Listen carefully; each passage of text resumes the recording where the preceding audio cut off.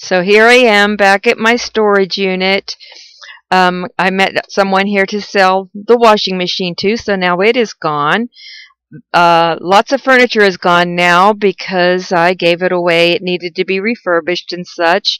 So I gave it away to this nice lady that was collecting furniture for her sister, and they want to go ahead and refurbish it.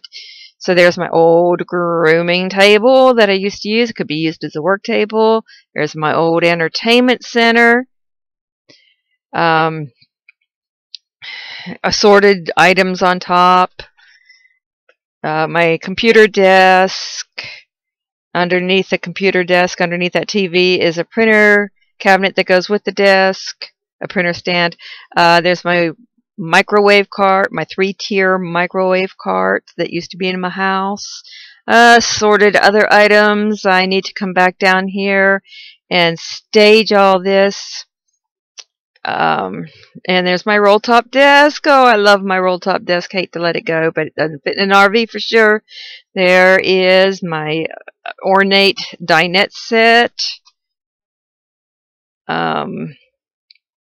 You know, and look, you can walk through it now. You can see through it now. So this is great. I'm going to put a bulk ad in Craigslist. And so I did an individual ads on everything, but I think a bulk ad will draw more attention. This is all a part of downsizing when you're full-time in an RV, and I will be glad once it's over. It's stressful. It's a stressful process. Catch you later.